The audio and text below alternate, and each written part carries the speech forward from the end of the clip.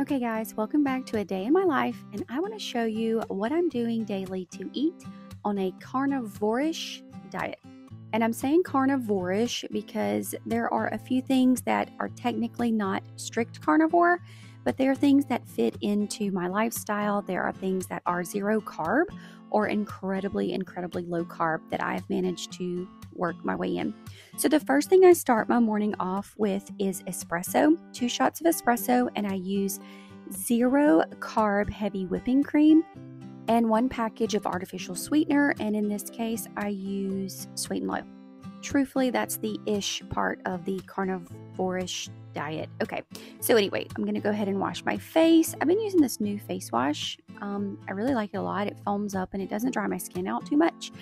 And then I was headed to take my daughter to Dreams Camp. This was actually on a Monday, and it's like this leadership camp.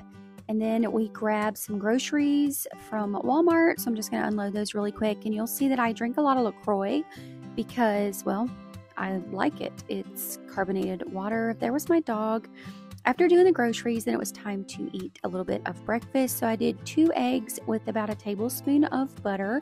I'm just going to scramble these up really quickly, and then I like to sprinkle a little bit of cheese, and then I'm going to add something unexpected to the side. This is kimchi. I love it. It has practically no carbs. Again, this is the ish part of the carnivore-ish.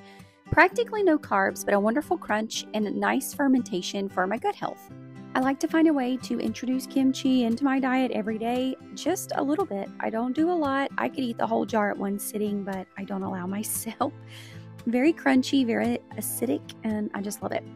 Later in the day, I did a diet root beer or a 0 sugar root beer. So good, such a good little pick-me-up. And I went out to the porch to read my Bible and to study. And of course, I always like to journal. Then I came back in for lunch and I did something kind of strange. I did a little bit of bacon fat and a little bit of butter, and I seasoned this strip steak. Wait, that's not strip steak. I cut it into strips. This is round steak, and I cut it into some really thin strips, and then I just put it in a pan with that butter and that bacon fat just to cook really quickly. I just was trying to throw something together. My husband was hungry. I needed something to eat for lunch, and on carnivore, it's predominantly meat and eggs and a little bit of dairy. So this was something really quick. They actually liked it. My son ate a few of these strips. Of course, he was able to dip them in some of his favorite sauces, but myself and my husband, we just ate it as is, kind of plain, but the flavor was good and it was a good option for a very quick lunch. I totally forgot to show that I picked Ava up from Dreams Camp, and we went and grabbed some groceries that I forgot real quick. So I got us a couple of snacks, and since I'm trying to show you what my diet looks like, I thought I would show you my snack. I got some Baby Bell cheeses. They are 0 carb. Also got some pork skins. They're 0 carb, and like there's lots of different flavors. I'm not crazy about a lot of them. My husband likes the hot ones, but these look really fancy.